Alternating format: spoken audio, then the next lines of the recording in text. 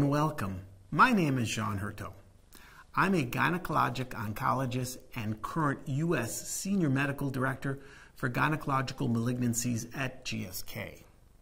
Today, I will explore a crucial aspect of oncology education: the early identification of immune-related adverse events, or IRAEs, for patients undergoing immunotherapy treatment for endometrial cancer. Immunotherapy harnesses the body's immune system to help fight cancers. Potential treatment benefits and risk for this class of agents should be carefully factored into the clinical decision-making process.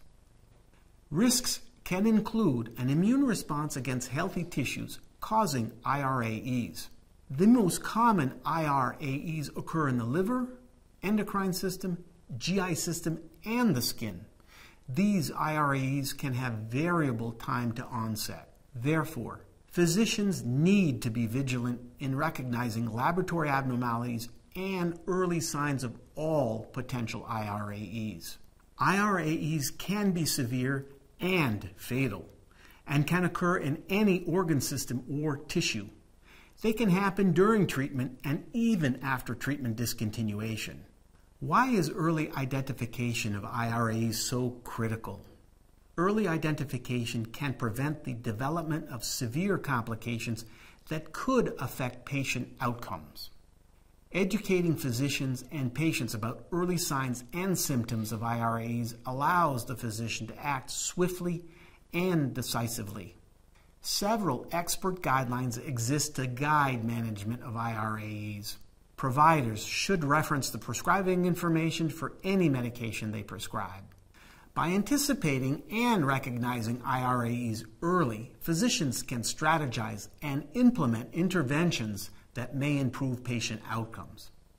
Learning to navigate the complexities of IRAEs can help ensure that patients receive the best possible care.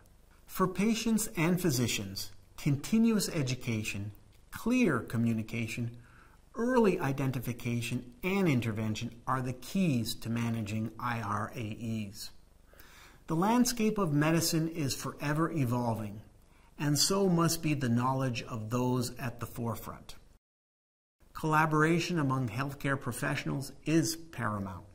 Physicians, nurses, pharmacists, and all team members need to be well-versed in recognizing and addressing IRAEs. In conclusion, the importance of educating both providers and patients regarding early signs and symptoms of IRAEs cannot be overstated, as it may help tip the scales in favor of positive patient outcomes and well-being. Thank you.